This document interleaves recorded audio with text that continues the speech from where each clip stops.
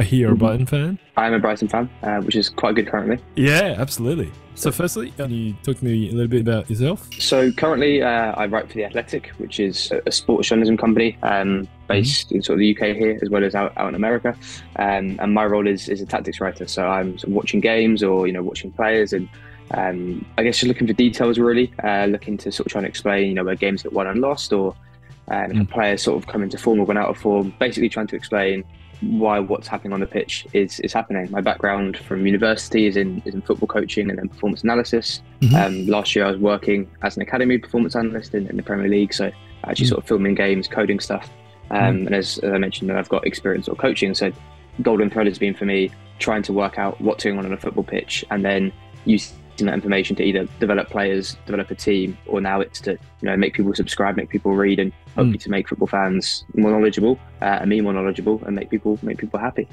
Yeah, sweet, man. Yeah, I've been a big fan of Athletic for a while. You guys provide by far the best in-depth article in my view. I use your source from The Athletic often, so well done to you guys. And yeah, thanks to that. For you, how was Brighton when you were a kid opposed to now? How have you guys evolved? Skyrocketed sort of through the leagues. My dad is very much someone who remembers, and I wasn't born when the old ground was a thing. So I hear lots of stories from him about that, going up through sort of the Football League, going and winning League One, winning promotion at the playoff final at the Millennium Stadium, which I think the game he took my sister and my older brother to. Really the bulk of my adolescent years was being in the Championship, and then as I became an adult, grew up through there and under Chris Hughton, got promoted to the Premier League. So we've really been on this constant upward curve. At some point you're thinking, we're probably due to plateau. It's probably quite hard to keep doing this, but Potter's come in and succeeded, and now some of the Derby.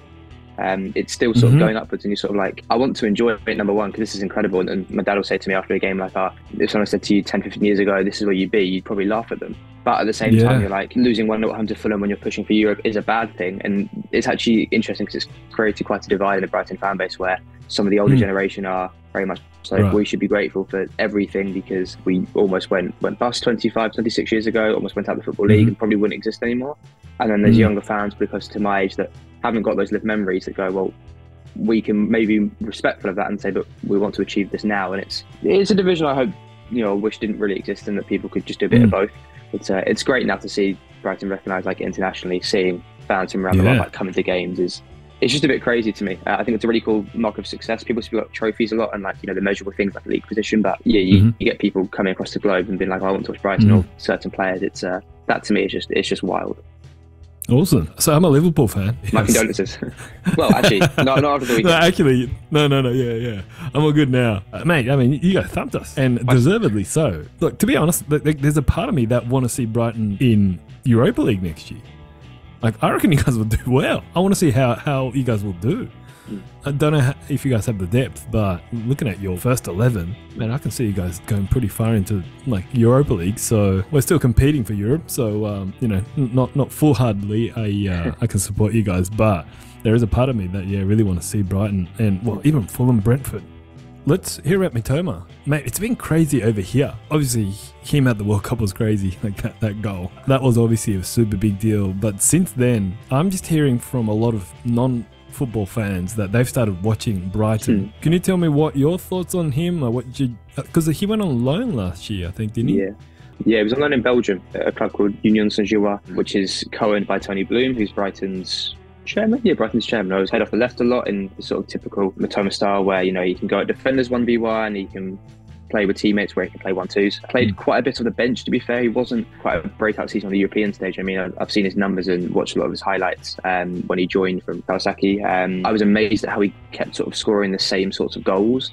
Kind of gave me visions of Ian Robin, as someone who grew up watching just off the other side of the pitch, where you almost know what he's going to do, and yet you still can't stop it because he's so quick, he's so incisive. And at Brighton now, he's really started to add variety to his game as well. So his first Premier League goal was a header, and he scored a header the other week against Bournemouth to win the game. And I think just from a perspective of a Brighton fan, he's been a match winner. And this is a piece I wrote in actually for The Athletic a short while ago, was thank you. That's what Brighton needed.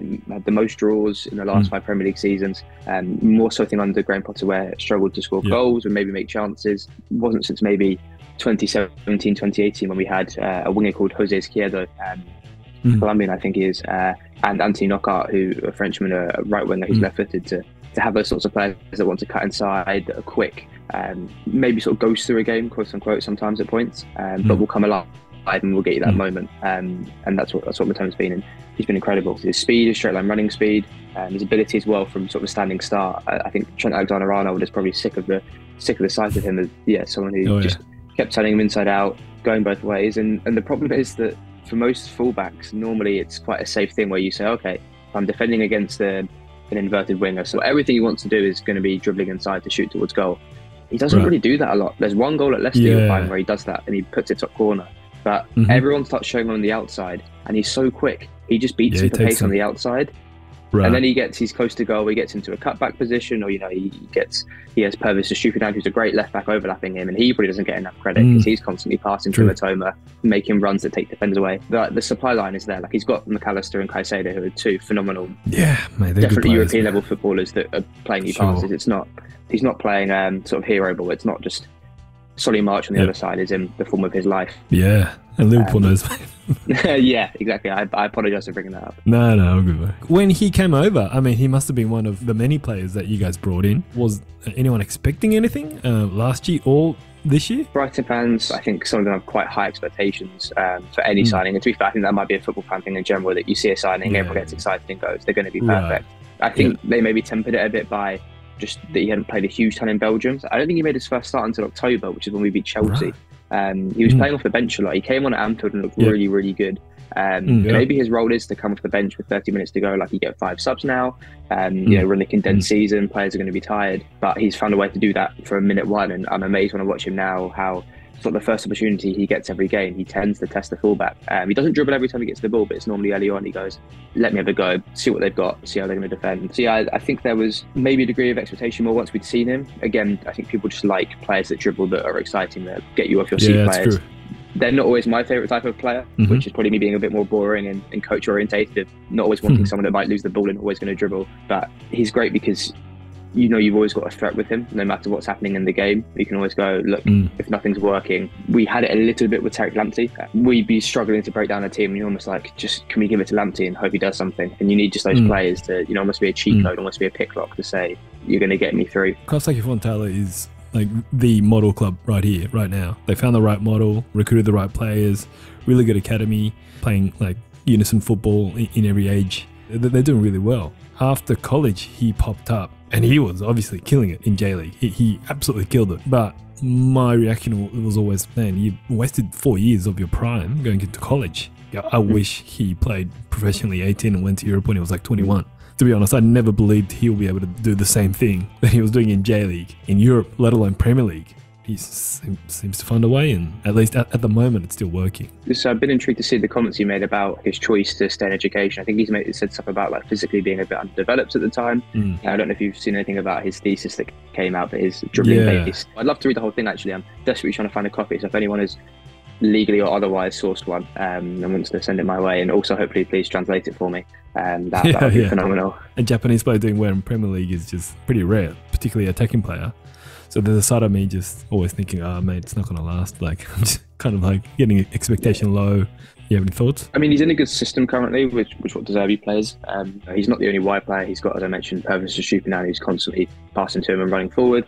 And he's got, really good central midfielders and a good number 10. And Evan Ferguson now is number 9, who's really good sort of receiving back to goal and can then sort of set passes off to him. So as long as all that's in place, I don't see any reason why he can't continue to succeed. I appreciate it does then become more difficult the more people can research you and also get used to just playing against you. But I think, as we often see with certain players that have got physically, attributes that just aren't, you can't do anything to stop it. Someone like myself has just not got the max speed to keep with Mitoma, just not physiologically built to do that. The same for, I guess, really tall players, right? Like this, you can't just grow 6 inches. It doesn't work like that. And he's added really good variety to his game. So as I mentioned, his first goal was a header off a cross. And he's shown that a bit now to sort of come in from the left when Arch is crossing or someone's crossing from the right. I mean, his numbers, it's probably going to be hard to sustain that long term. He's not someone who constantly gets into like tap-in positions. He does score from sort of tough angles. But he scored big goals. He's come up clutch in big moments. And to be honest with you, Brighton fans would say that's exactly what they've needed for the longest time.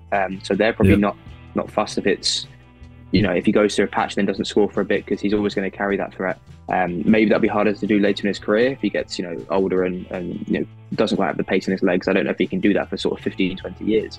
But from a selfish Brighton fan's perspective, if he does that for two, 3 seasons, or not even that, and then moves on to a bigger club or gets picked up, and he's kind of, the best way I can describe him is an Mbappe light version.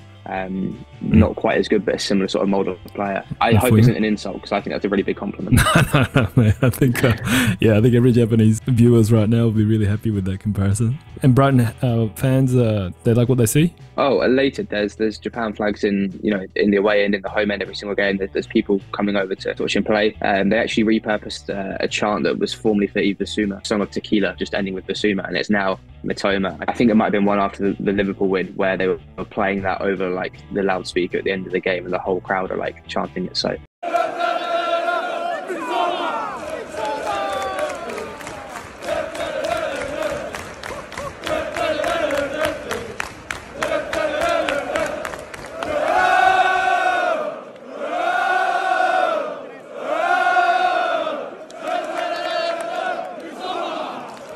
where I sit, I'm up in sort of the stand where you see it filmed from the TV. As soon as he gets the ball, there are quite literally people getting up on their feet as soon as he gets it. Like, maybe it becomes a harsh degree of expectation to, like, every time do something, but it's almost like if the game's going a bit stale 30 minutes in, it's come on, give the ball to Kaoru, let's see what he can do.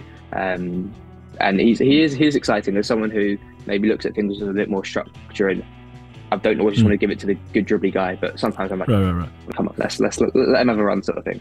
He's really good fun to watch. Man, that's I'm getting a bit of shiver just hearing this. He's our national hero now, and that's great. Yeah, hopefully this continues. And for me, it'd be great if we can see Brighton in Europe. Well, if you guys go to Europe, I'd imagine he'll stay. And that's the hope, right? Yeah, that qualifying for that would keep him. Might keep Caicedo's under contract extension, but might keep McAllister too. Like, it's beneficial for, I think, players in the club. So fingers crossed. Right.